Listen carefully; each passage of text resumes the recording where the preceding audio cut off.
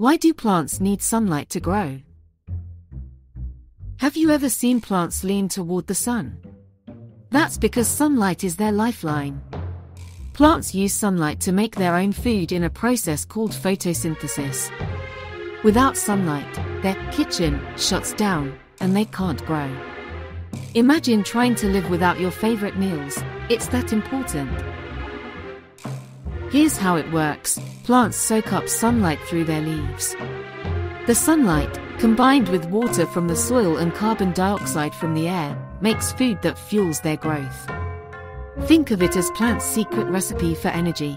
It's like charging a battery with the power of the sun. Without sunlight, plants can't produce the energy they need.